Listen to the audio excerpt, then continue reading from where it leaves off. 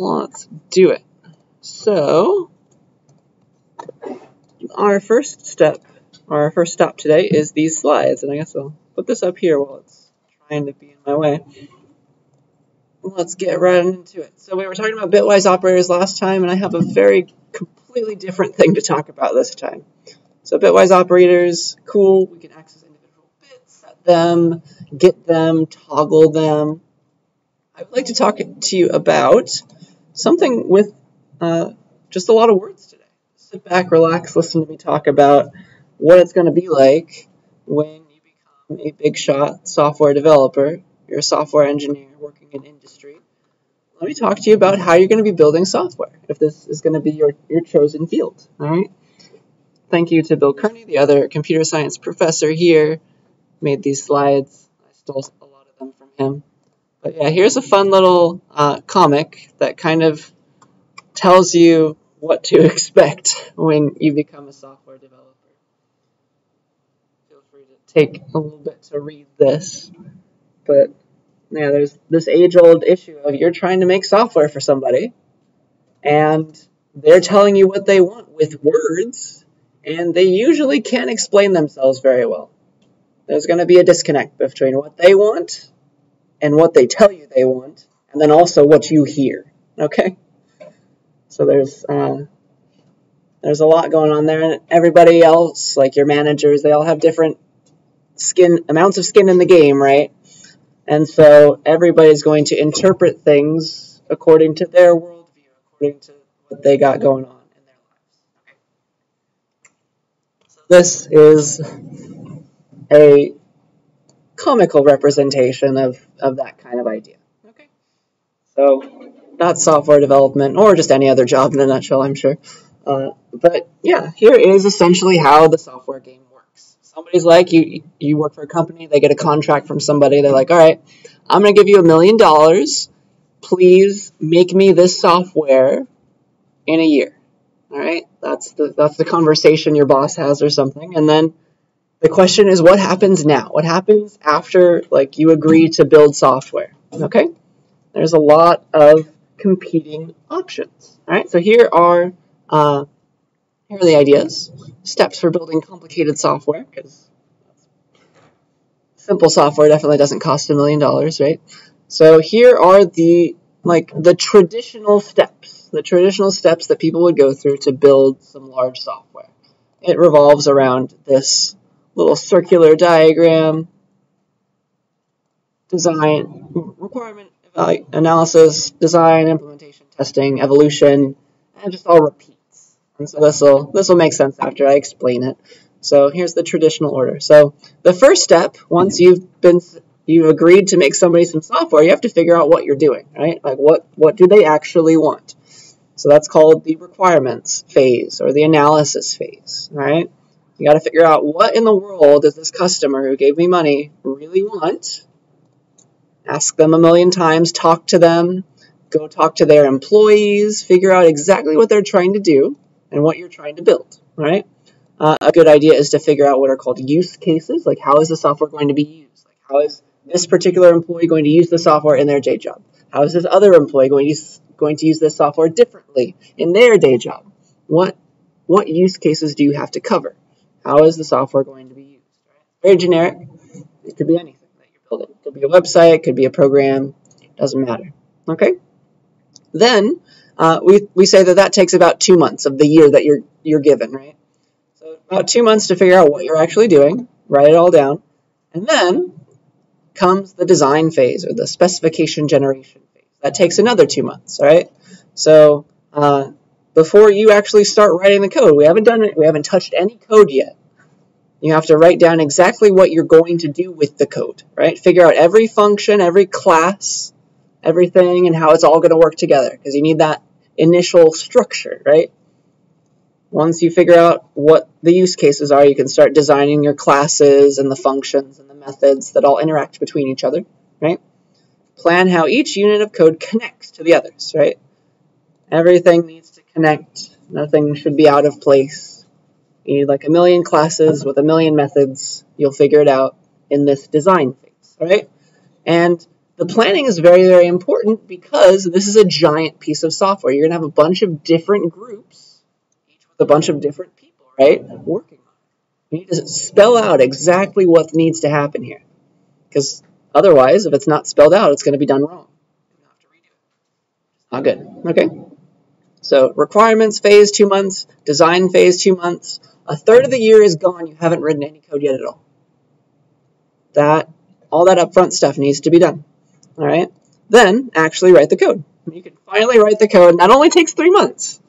3 months out of the year to do. All right. And then hope that the programmers that you have employed under you are following the specifications that you wrote down in the design phase. All right. So relatively short amount of time, like 3, 6, 9, 12. A quarter of the year is only writing code, right? Only a quarter of the year is spent writing code. The rest is everything else, right? Designing, getting requirements, talking to the customer.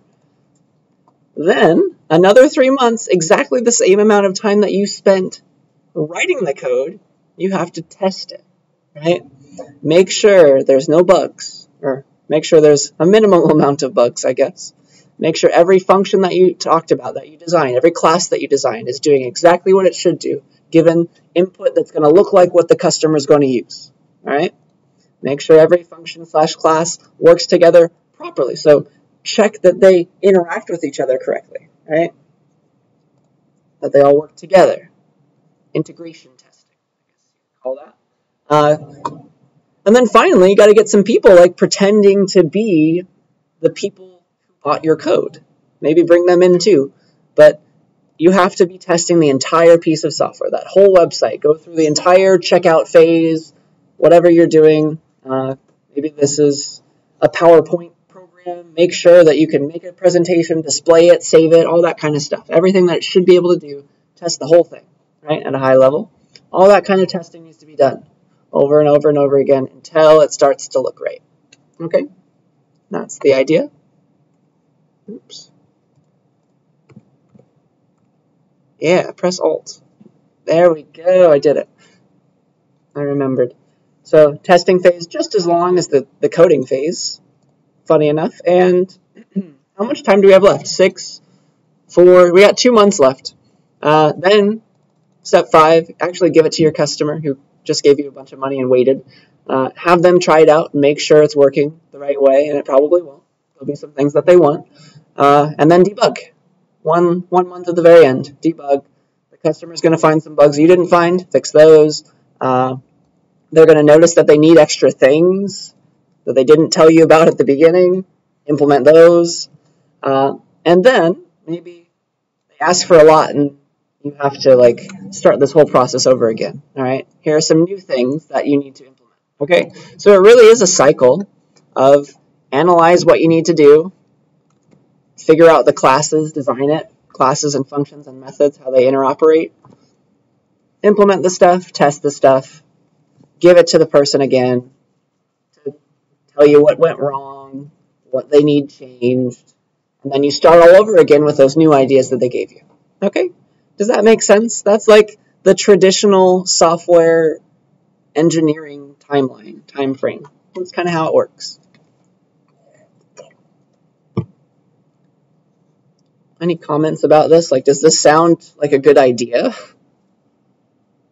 Could we think of a better way? Or does this seem like a good thing? This is traditionally how it used to be done.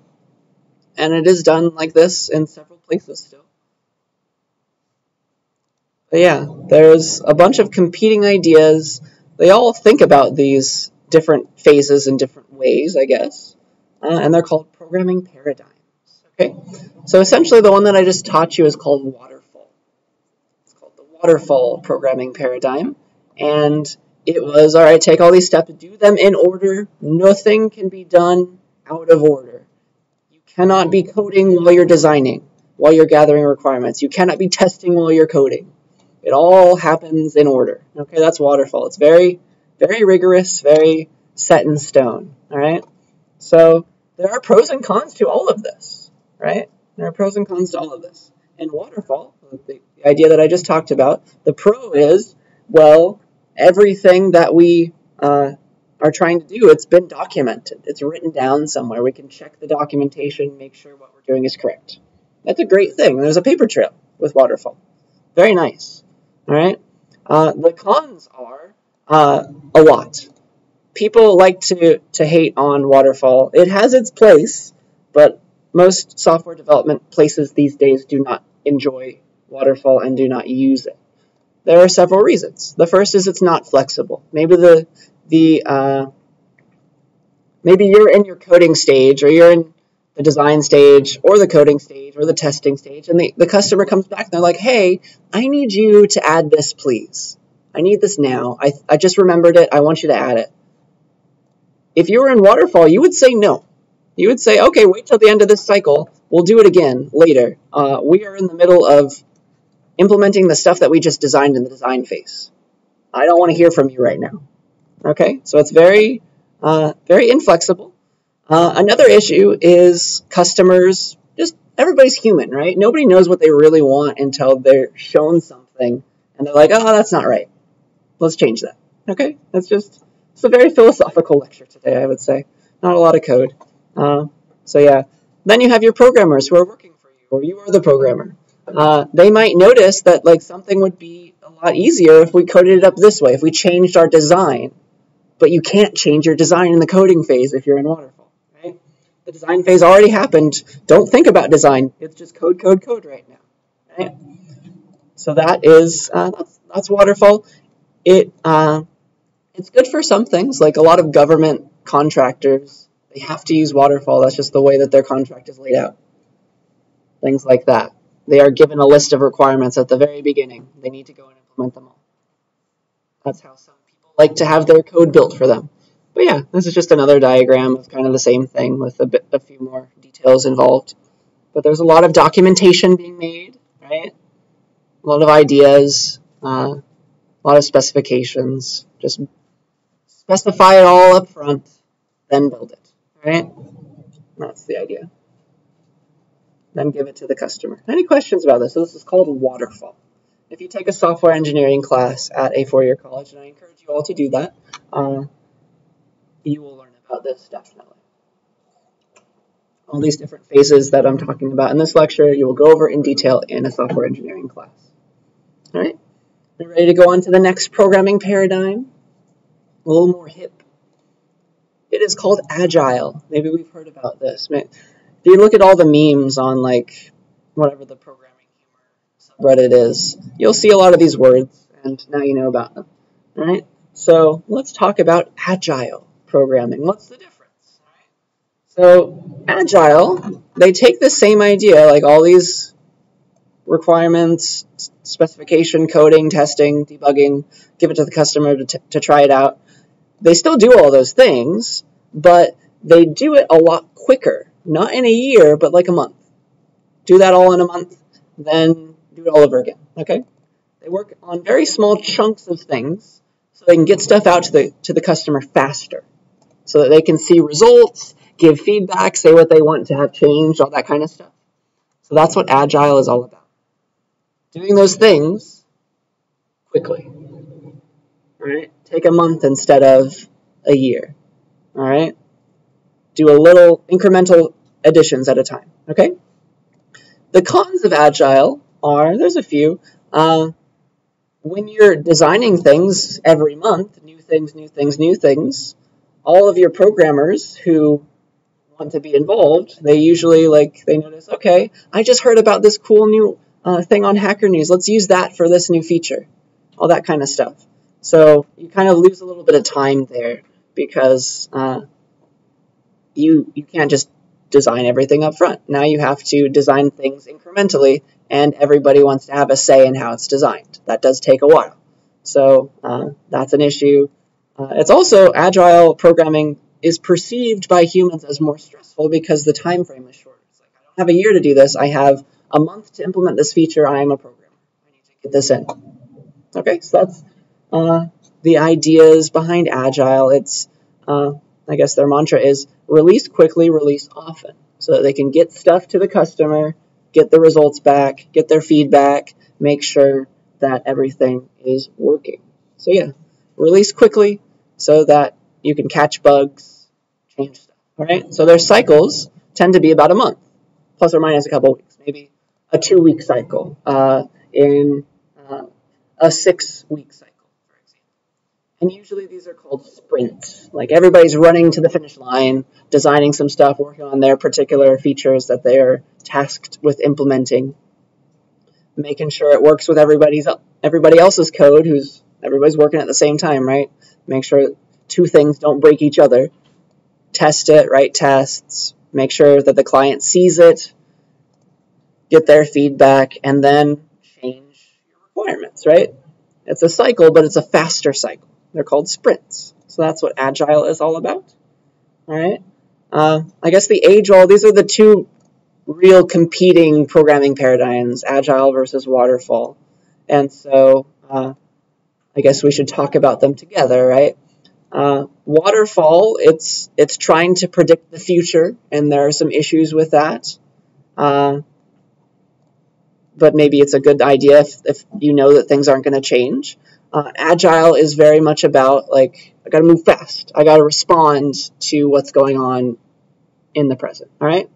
So I guess here's my question for you. Which of these 2 would you guys prefer? What do you think? What are our comments, thoughts? Which one would you want to be working with?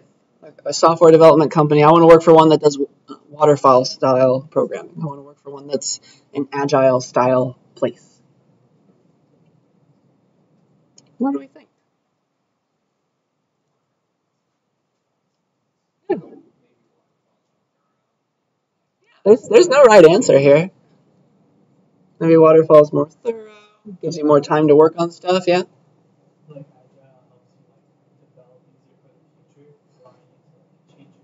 Yeah, changes are a lot easier in an agile style environment. That's exactly right. So that's the tug and pull right there.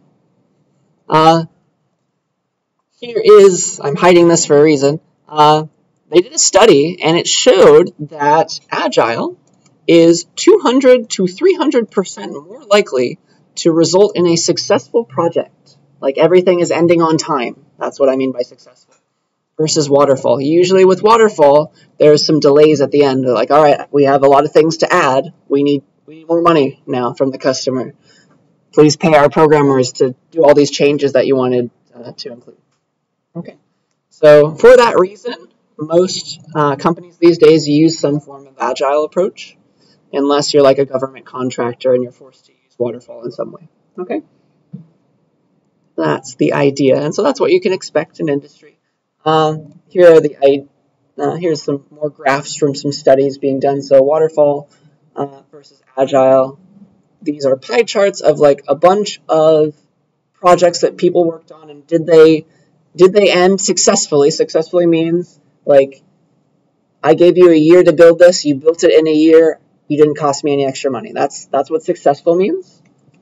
Challenged means they were over budget on, like, they needed more money, they noticed, or they needed more time to implement the thing. They noticed that. And then failed is just like they gave up. The customer got something that wasn't what they wanted, or they just didn't accept it at all, kind of thing. So notice the huge difference here. In terms of successful projects, Agile is the clear winner. Because you can get that feedback so quickly, you can usually get what the user wants. You can get what the customer wants. You can get at that underlying idea of what they need quickly because you keep showing them your product, right? The product they asked for. So it's staggering, right? Almost over twice as many successful projects with Agile comparatively. About the same amount of challenged projects. Usually the customer's like, I can only spend this much, but everybody learns eventually that, like, okay, we need to pay a little bit more for these features, those kinds of things. So kind of the same there in terms of challenged, or maybe they're like, we need a little bit more time. So no real difference there, but failed is also a huge difference. You see that? Projects fail a little bit less when they're agile. They can react to changes. Like maybe with waterfall, you made something for the customer that a year from now, like when you're giving it to them, they're like, oh, everything changed for us. We don't need that anymore. So that's a big difference. You can work with them with an agile environment. Okay. So that is my pie chart. Are there any questions about the difference between the two? Again, very high-level ideas. Go to Wikipedia, look these up if you're interested. This may one day be your future. You should have a say in it and know about all the fancy buzzwords. Right? We're doing all right. The next thing that I want to talk about is just a subtype of the agile environment. So really not a lot of programming today. I'll give you one example in just a little bit, but that'll be the one example of the day with code. The next kind of environment is a kind of agile, a way of doing agile called Scrum, which has gained popularity, and you'll see it a lot, or you'll at least see features of it in a lot of agile environments. Scrum, it's a funny little word. Very popular. It's just a version of agile, and here's how it works. Here's how Scrum works. So what you do is you come up with like a bunch of requirements. You establish what's called a definition of done, and maybe that means like, all right, the program passes all the tests that we wrote, something like that. You define what it means for a feature to be complete ahead of time. That's your like planning stage. What it means for a piece of the project to be done, and then you generate a list of things that need to be done based on those ideas, right? And that's called a backlog. You create a product backlog, which holds a bunch of tasks, and you kind of give those tasks out. If you're the manager, you give the tasks out to your programmers. And those are the things that remain to be done, right? Those could be features, they could be bug fixes. Like you can add to the backlog as you're going if you notice some bugs. You need to write some documentation, you need to write some tests. So all those things become part of the backlog. And usually you give them a priority, like, all right, the bug fixes are very important. The features are very important. We need all of these. Maybe documentation is not as important, at least to programmers, we think that, right? So usually they're all marked with priorities, how much risk is involved, how much time we think it's going to take. They're all estimates, though. Usually you notice as you're implementing it. That's when you can really tell how long it's going to take, right? Something like that. And then there's an idea of like somebody gets to play pretend. Somebody gets to play the product owner. So there's like, it's kind of like theater in a sense.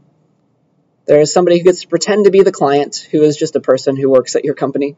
And they're the ones who are managing the backlog and the priorities. They're called the product owner. Okay, so it's like the manager or somebody like that. And so that's Scrum in a nutshell. And here's the funny bit. There is somebody called the Scrum Master who is, again, part of the company like a manager. So you have a Scrum Master, and if you're a programmer, you're working underneath a Scrum Master who's telling you what to do, right? They guide the process. They talk to the CEO, make sure like they're on the same page. They're just somebody who can deal with people so that the programmers don't have to, right? Who can go to the meeting so that the programmers don't have to. That's what the Scrum Master does. So they're just in charge of the process. And that's such a disgusting like corporate term to say.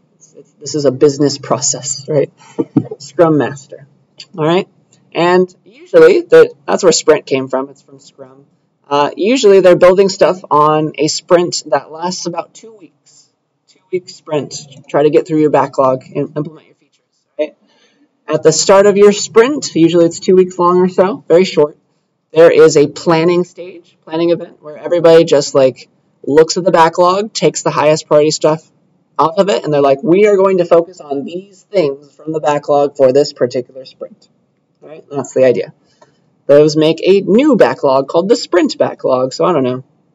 You have like your main backlog,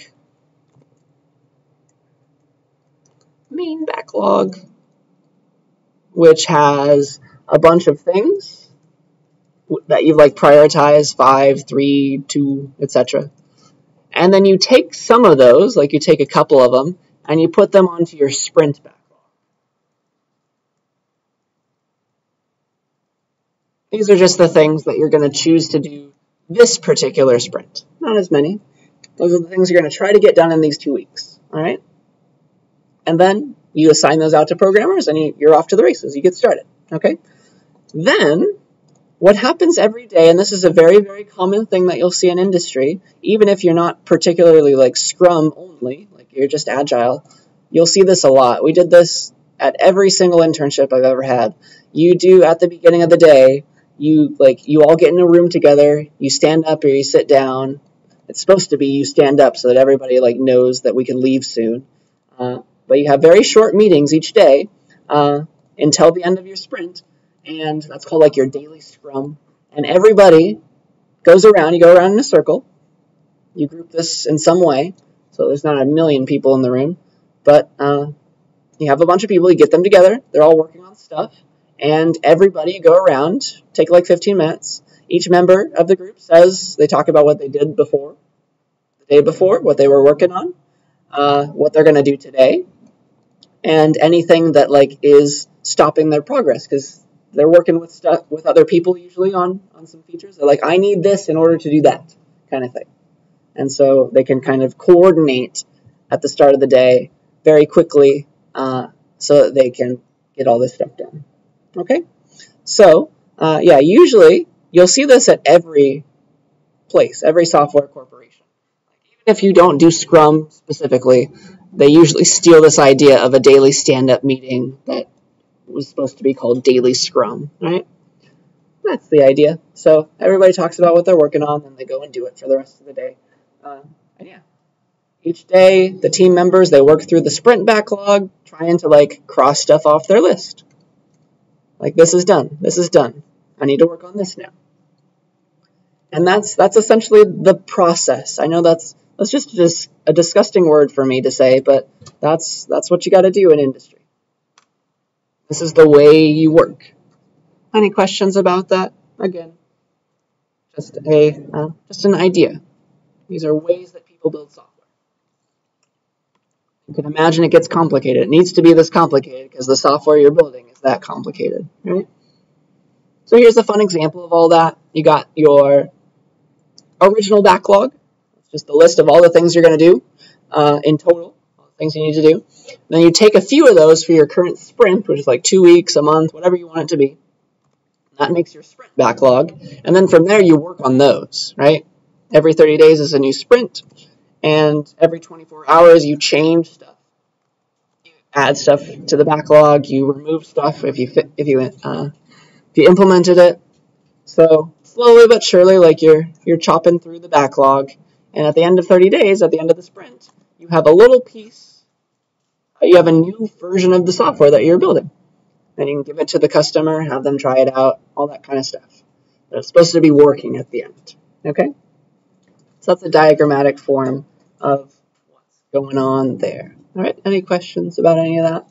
Again, very philosophical. It's just ideas that people noticed work for them. They gave it a name. All right? So at the very end of those 2 weeks or your month, however long your sprint is, there usually is a meeting at the end, just like there was a meeting at the start, where everybody goes around and you figure out like, hey, did we actually do what we tried to do? Like, did we complete our backlog? What went well? What ruined our time? Like, how can we make this better next time? Maybe we had some issues, and then of course you give it to the customer after all that. Okay, so yeah. A very nice idea that came from Scrum is that like everything is time limited. So like 30 days to do this. It's 15 minutes for this meeting. No more. We're going to walk out of the room after 15 minutes. Stuff like that, which is a really good idea, right? So that you don't sit in a meeting all day long. So that's a nice thing that Scrum came up with. Like we value each other's time. Let's get these things done. That's the idea. So that's their philosophy. And this is a very common thing to see at the end of a sprint, or just while you're working on one. It's called a burn down chart. So here is like a list of tasks, and you want to see the list of tasks get smaller over time. You want to get to 0 tasks at the end, and slowly but surely, like you might add some tasks, but eventually it's going to go down. So ideally, it would be a nice straight line. And hopefully you end at 0 each time. But sometimes that doesn't happen, and you have to like add new stuff, keep pieces of your old backlog for the new one. like that. And usually you organize it in terms of estimated time that you're going to need to work on this stuff. So you have your time estimates for each piece of your backlog, and you're like, all right, this is going to take 250-ish total hours for all of these things on the backlog. And then hopefully, like, all of your estimates were correct, and as things get checked off, you have less total effort to give, right? Less total work to do. And eventually you're done, right? And then you can also keep track of like the remaining tasks. That should also get smaller. Okay? So you can do it in time, in terms of time, or just total tasks. Either way, you want them both to go to 0, right? Some days you might make no progress. Everybody's working on some very hard thing. But then you have a bunch of stuff that you turn in on day 11. Okay, even if there was no work on day 10. That's the idea. That's a burn down chart. That's how you might see it one day, and that is, I think, everything that I wanted to say about Scrum. So it's just a type of agile development where they really like to have people at the top that like manage everything, Scrum Master, Product Owner. You got your sprints that you're working on, stuff from your backlog, etc., etc. Okay? Am I good with that? So these are just a bunch of ideas today, just a lot of words. The very final one is something that we've secretly been using in this class. It's called TDD. It is test-driven development. That's what it stands for. And everything that you turn in is graded with tests. I've had you write tests. You've kind of been using TDD. Right? TDD stands for test-driven development. And here's how it works. What you're supposed to do with test-driven development is, you know how Waterfall was like, all right, we're going to write code and then test it. With test-driven development, they do that in the reverse order. Believe it or not, they write their tests first. They swap the testing phase and the coding phase. You write the test before you write the code, so that you know, like, if these pass, we actually wrote the test, or we actually wrote the code correctly, right? You figure out how everything is going to be used ahead of time.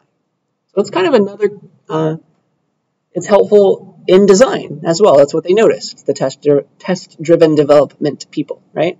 And so the tests will guide you as you implement your code. That's the hope, right? Kind of how the tests are guiding you as you implement your labs, right?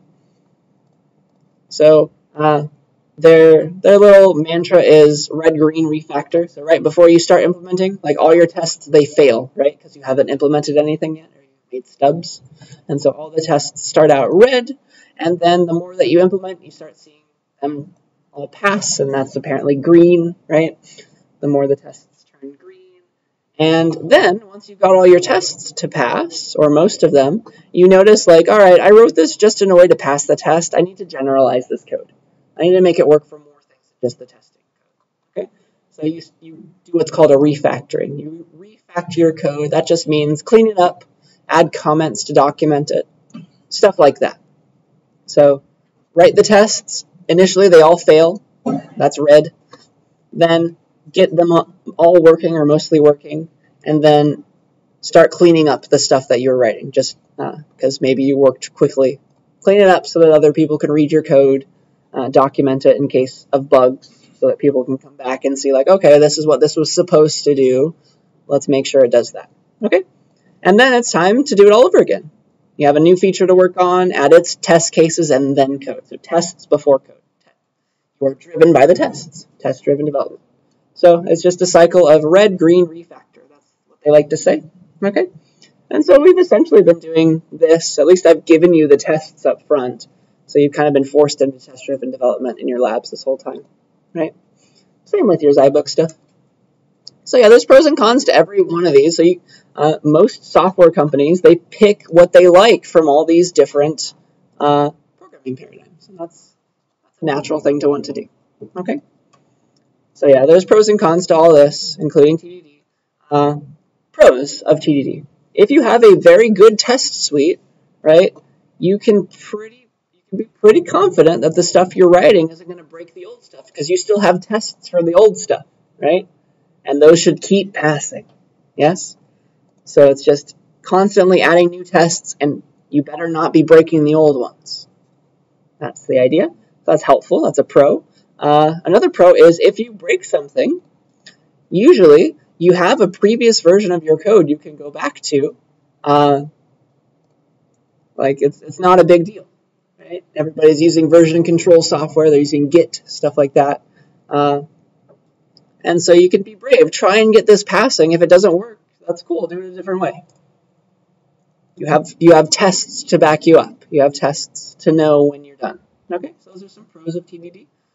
Some cons are tests can take a while. They're like, we've written unit tests in our code, right? They're just functions that do stuff. You can imagine that there are some like long-running tests that you can write. Like, all right, read this giant file, read Shakespeare, and make sure our code works on that.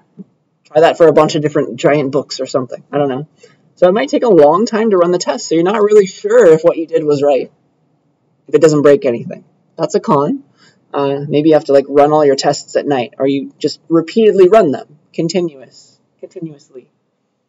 Continuous integration is the fancy term for that. So yeah, that's a con. Another con is you might be blinded by the tests that you write. You might not write the correct tests, because usually it's the programmer who's about to write the feature who's writing the tests for that feature as well, right? So maybe the tests have a blind spot that programmer didn't think about, and that the code is going to reflect that, and vice versa, right? So the programmer might have written the wrong tests to begin with, or they weren't thorough enough. And so when you see green, you think it's done, but it really isn't. That's a con. So you maybe need a bunch of people looking over the tests. There's a way to solve that, of course. Again, tests, they might need to be updated when the code changes, when the requirements change. Like this thing was supposed to do this before, but the customer came and says, all right, it needs to do this other thing now. And so you have to change every test that involved that thing, right? That you had passing for the old version of the requirement, but oh man, now it's a different requirement. So another con. And then finally is there are some things that are just untestable. You can't test experiences. Like, oh God, I hate the way Facebook looks this now. I hate the way Duolingo looks. That is a true statement coming from me, at least, because they changed everything. You can't test that. You can't write a test for like, all right, Duolingo is fun for me to use, right? You have to give that to a human. You have to have them try it out, right? Like a game, like a graphical user interface. You have to try a bunch of different things. You have to give those to humans. There's not just a test you can click and have a computer run. Okay. So there are some things that are just inherently untestable that you really want to be there. Okay. So that is TDD in a nutshell. Are there any questions about that? That's kind of something that you've been working on. Oops. Where were we? So if we're okay, I have one example for the day. I'd like to give you an example of TDD. Let's just do it the way they say to do it. So write the tests first and make everything incorrect originally. That's what stubs. The word stub is from test-driven development, by the way. You start your functions out as incorrect stubs, and then we'll make it work. So let's make a set third bit function and a is third bit function that do bitwise stuff. Let's remember that. So let's say we have a variable x that's set to some number. It's stored in binary, of course. 1, 0, 1. And so here is bit 0, 1, 2, 3. So we're going to write a program that like checks the third bit of x. Like, is third bit set will return false if it's a 0, true if it's a 1. And then set third bit will take a number and set it, change it to have a 1 in that bit position. Yeah. So let's do this in test-driven development style. So yeah, let's just have the TDD example.cpp. So the goal of test-driven development is you write the tests first. Tests first, then code. We can write the declarations of these things at least. Let's say that set third, because you need to know how you're going to interact with it. You have to know how to call it in your tests. So we have set third bit. It's going to take a number. Do we want to? Let's take it by reference so that we just change it. It can be a void function. Set third bit and bool is third bit set. So int x. So it takes a number and returns true if the third bit is set. This one sets the third bit, okay, of the number. That will be the idea. And so that's the declarations of those functions. And now let's write a bunch of tests with assert true. So, oh gosh, where is assert true? Where's a good place for me to get it right now? I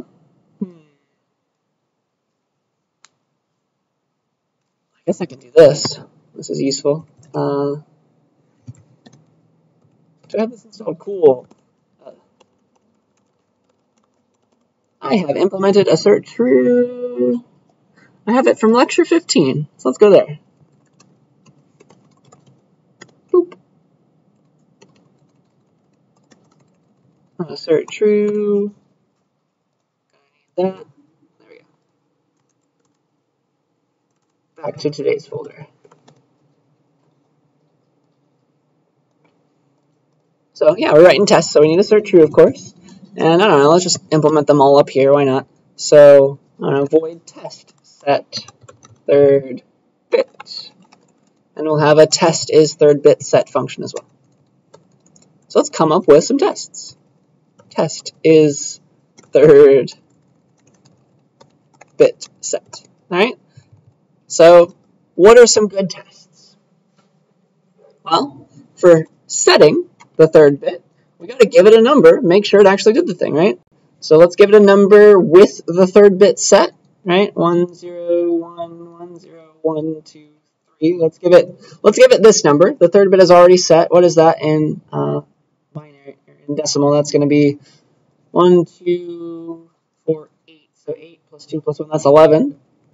So let's try it with 11, and it shouldn't change it, right? Because the third bit's already set. It should still be 11 after I try to set it. It's already set. Okay? Let's give it another number with the third bit unset. Like, I don't know. Let's do 0, 0, 1, 1. And that is just 3 base 10. Let's try to set that. It should be turned into 11, right? It should be turned into 11. Right? If we set this to a 1, it better become 11.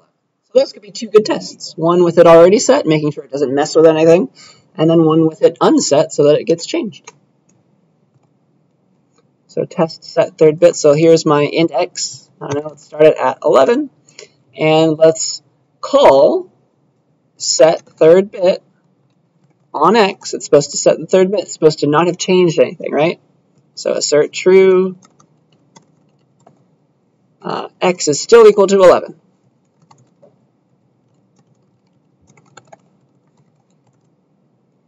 Set third bit on 11 doesn't change. Okay, so that's one test. Then another test could be, let's set x to 3, right? Set its third bit.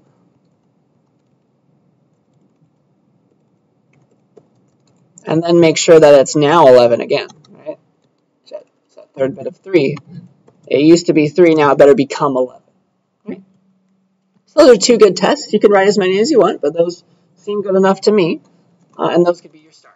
All right, let's do the same for test is third bit set. So we know, I guess we can reuse these, kind of.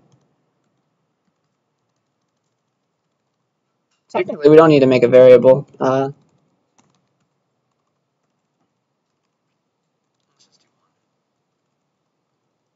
So let's test that the is third bit set of 11. That better be true, right? Because it's got the third bit set. That better be giving me back true. So equals true. Is third bit set of 11. So that should return true. And is third bit set of 3, right, should return false. Does that make sense? That's what I should be getting back. I don't know if I've shown you this yet in this class, but this is not how I would write these equality checks. Once you get experienced enough, you tend to prefer the following. So, I don't know. These are equivalent to the above. Equals true, that's not adding any information. Just check, hey, is third bit set, right? It's a Boolean. If it's true, it's true. That's what assert true is going to be checking. Hey, is this true? So just call it, right? That's checking if it's true, right? Just the result. If it's true, it's true. This equals true does nothing. Does that make enough sense? It's like if it returns true, true is equal to true, true. It's like, it's kind of useless. If it returns false, is false equal to true, false. It's just extra work. And then also, checking is third bit set on 3, checking for that to be false. Another way to do that is make sure that not is third bit set of 3 is true. That's another way to write that. Okay? So they're equivalent to these, but that's just another way to write the test. Okay?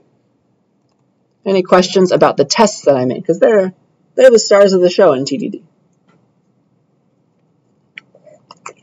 Do you understand what they're checking? That kind of stuff. So then, of course, you want to run them. Run the testing functions in main. Test. And then test. Set third bit. Do both of those. I guess we did this one first, so let's put it up there. Why not? And then we go and we implement these functions. Right? I'll just implement them down here. Why not? Underground. The thing that you do initially is you make stubs. They start out as stubs, your functions, so that the tests just immediately fail. Like, let's just have this one be a stub, empty body. Do nothing. Right?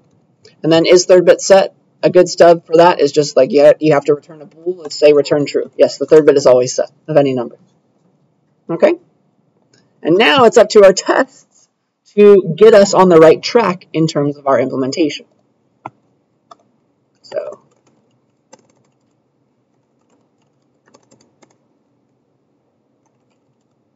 boop. And so just by pure luck, some of our tests pass right now, right?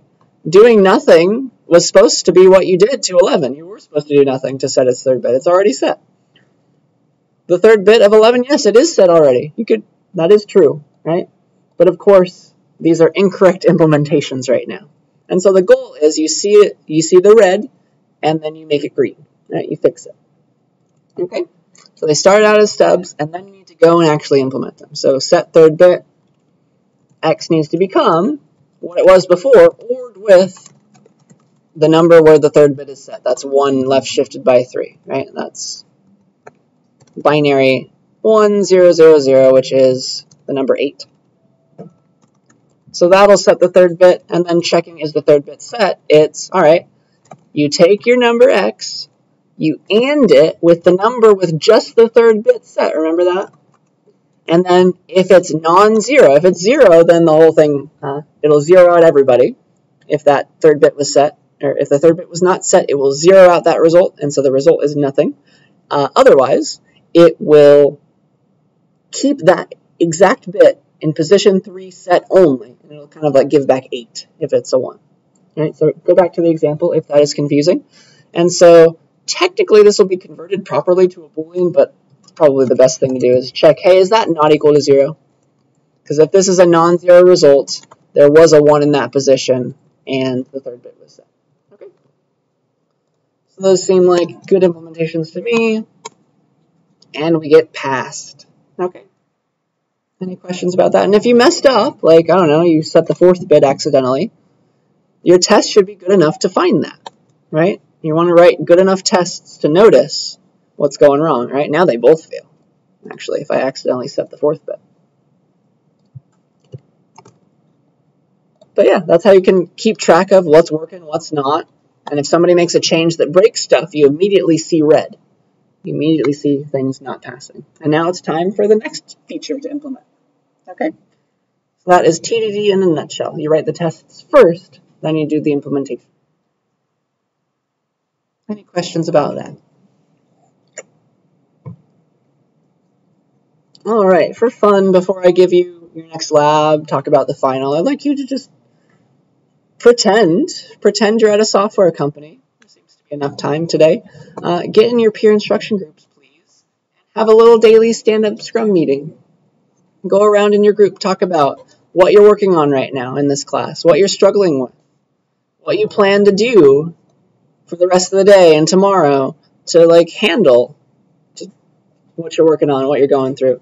Don't take very long. It's just a quick meeting, right? You're all standing up. You all want to go home. Or you want to hear about the final or something. It's just a quick meeting. And that will simulate what will happen in industry. So give that a try. and then I'll talk about your final after that.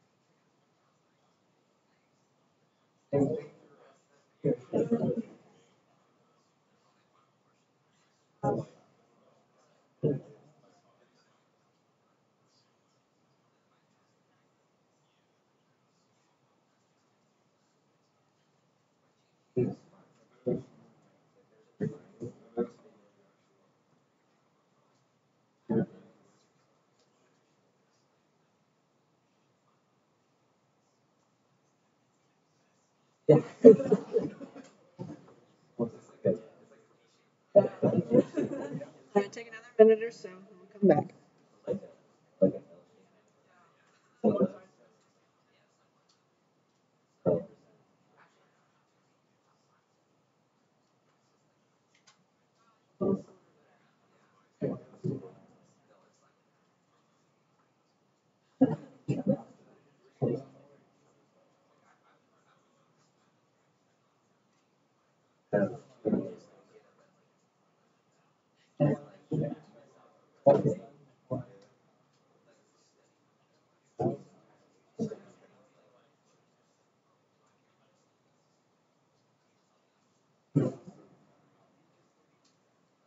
Alright, that was my timer. I hope that was fun.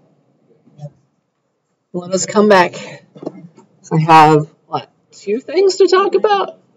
Yeah. 2 things to talk about.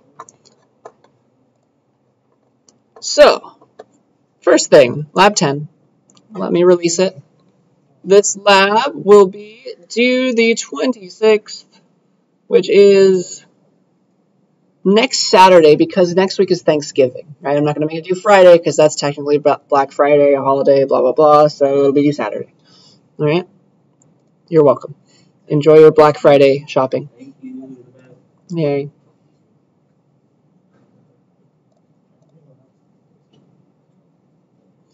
Lab 10 is that program I was telling you about. We're going to solve for a square root from scratch by repeated guessing with that binary search style implementation. All right? So I have told you how to solve the problem in lecture with diagrams and words. I have not given you any code. This is the time for me to be pushing you into the deep end, where it's your job now to write all the code. Okay? So let's get started. Let's talk about it. Start a code 4010. Slowly but surely. All right, so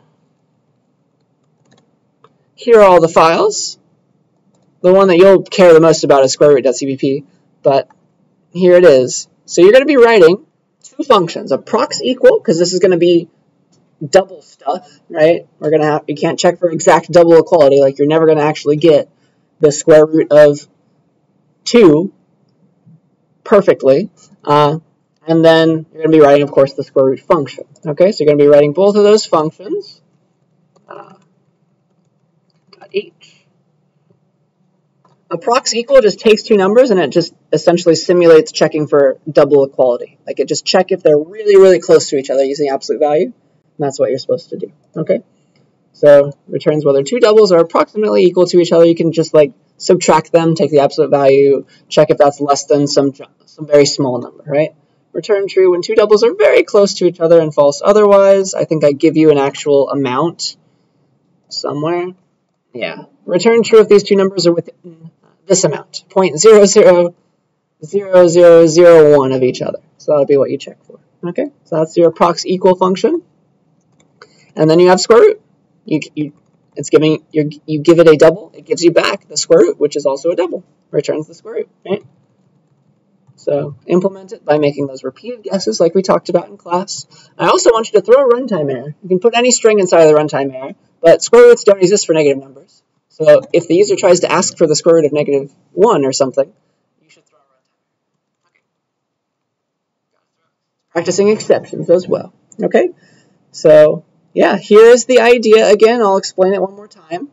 So for example, well, I guess let me read this first. So you're going to keep on making guesses until your guess becomes approximately equal to the square root. You'll start out like the range for the answer is between here and here. I'll talk to you about that. And then eventually you'll get the right thing.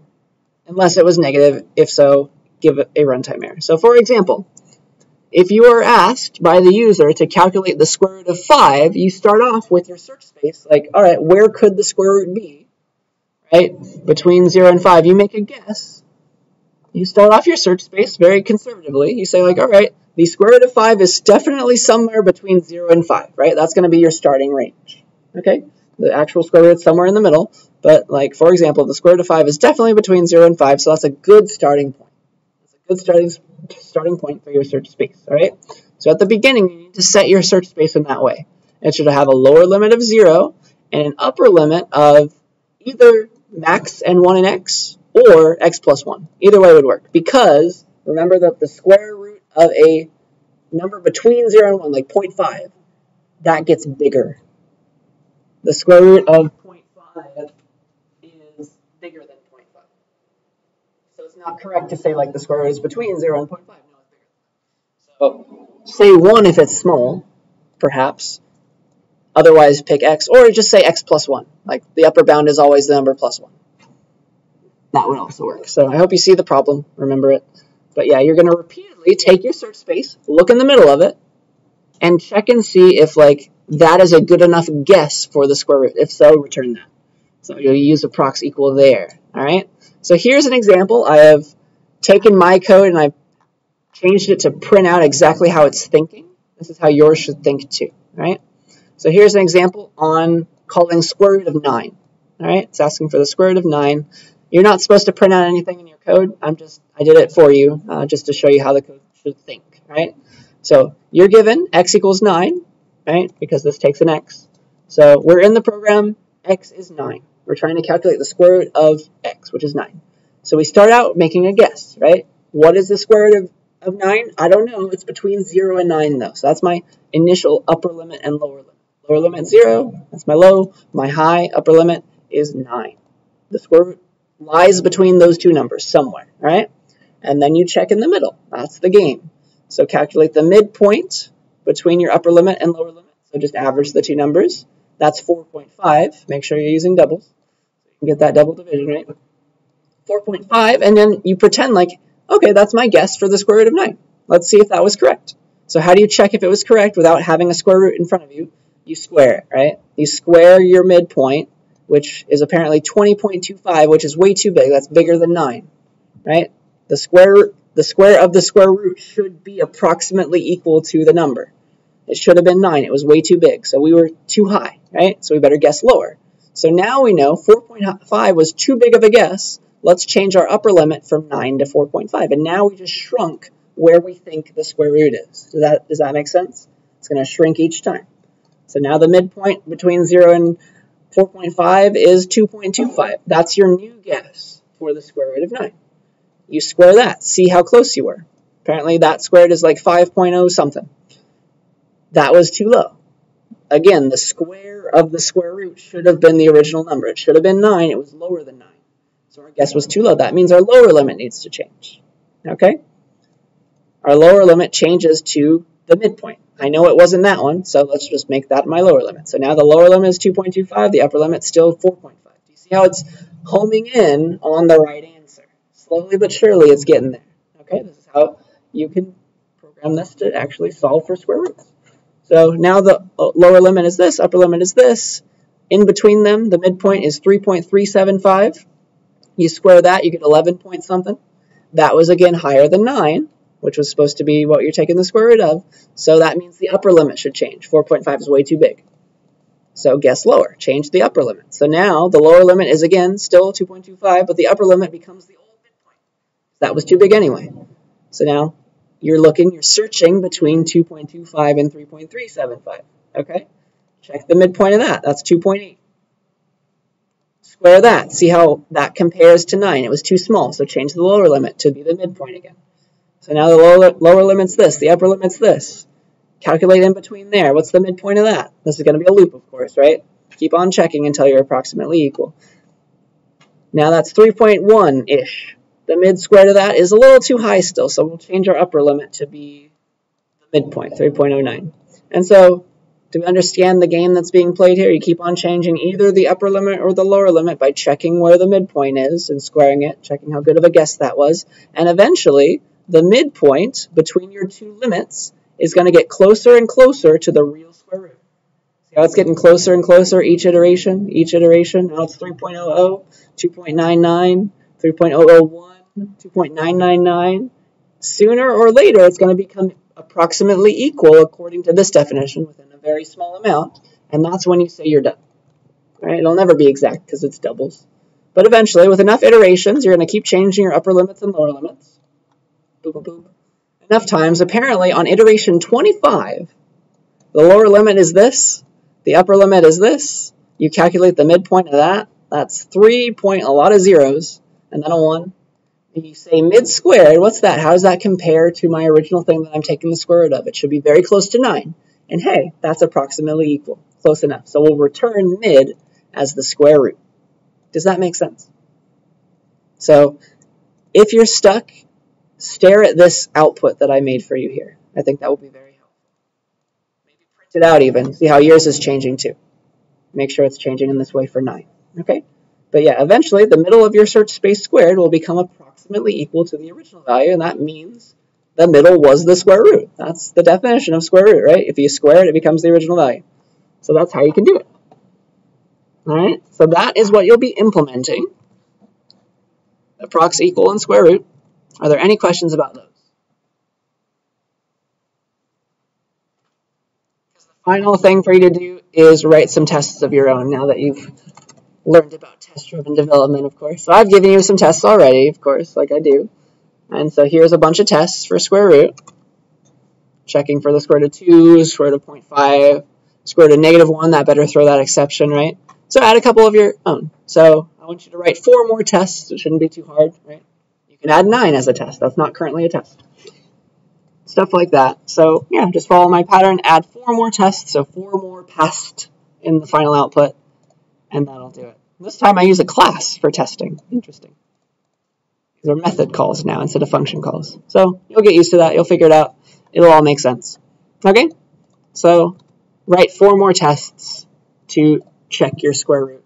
You can write a test for a proxy equal if you want to. That would also work. But yeah, test your code. Any questions about that? And that's what you'll be doing. So I gave you a makefile. So compile using the makefile. You'll say make square root test. No G++ anymore. The makefile is going to do it for you. And yeah, that's about it. You're going to be turning in the 2 files that you worked on. So square root.cpp and square root test.cpp. All right. So that is lab 10. It'll be due next Saturday. So not this Saturday, but next Saturday, the 26th, because of the holidays. It's not due Friday. Due the day after Friday. So that's lab 10. And also, I need to talk about your final. We're in week 15. There are 17 weeks of classes. So week 17 is the last week of classes. And then week 18 is the week of the final. Okay? I actually might need to change this extra credit thing, but we'll talk about that. So here is the week 18 module, which I'll make available to you. Most of the pieces that I want to show you, at least. So let's talk about the final. Because we are an in-person class, we have a set time told by the school of what the final is. So our final is going to be in this room from 3 p.m. to 4:50 p.m. on the Tuesday of finals week. It'll be Tuesday, December 6th. Okay? So there it is. Tuesday, December 6th, exactly 1, 2, 3 weeks from today. Okay? So that's when the final will be. You've almost made it. You're almost at the end. The topics, I mean, everything is built on top of itself. I would be lying if I said I'm not including stuff for midterm 1 and 2, but I'll try my best to focus on the stuff that came after that. So here's a bunch of stuff listed that you can look at. I will not test you on pointer/class stuff that I didn't talk about in lecture. For example, you read about linked lists. You read about destructors. Those are just to help you for 41. We're going to talk about those in detail in 41. I'm not going to test you on those in this class. Okay. Those things don't worry about for the final. And then bitwise operations is going to be the last main topic that I'll cover on the final. Okay. So everything, the format's all the same. Here's a sample one from last semester. That is the final information. Are there any questions about it? So that's when it's going to be. I think you can imagine what's going to be on it. Look at the sample exam as you do. All right, so that's the final info page. And then also, let me change the due date of this real quick. With every test comes a new extra credit opportunity. So we have one last extra credit opportunity for final exam review. I would like to make this due on the 5th at midnight. The day before the test is when it's usually due. So I'll change that. So it'll be due on Monday, 11:59 p.m. on Monday if you'd like to do the final exam review. And this one is worth the big bucks. It's worth up to 5% if you're interested in doing it. As usual, no late submissions allowed.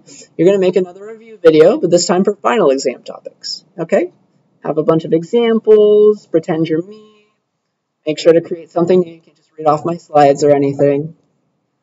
Just keep doing what you've been doing. And then that sounds good to me. All right? So here are your time requirements. If you want the old 2.5%, just make another 20-minute video like you know how to do. 1.25 is a 10-minute video. But if you want the full 5, you have that option now. Make a 40-minute video. Okay? So double the 2.5% amount. I hope that seems fair to you. So make a longer video if you'd like and go over quite a few topics. Explain them. And this will help you. This is me forcing you to study, which is definitely a win-win for you and your peers, right? Because this is a Canvas discussion and everybody's going to be able to see what you post. So you'll help your peers study in addition to helping yourself study. All right? So that's your final review video extra credit opportunity. Are there any questions about that? So it'll be due the night before the final, so the midnight, 11:59 p.m. on the 5th. That is a Monday. Any questions about that? All right, you almost made it. You're almost at the end of the class. If weeks to go. Then you get winter break. Yay. So I think that's everything that I wanted to talk about. Let me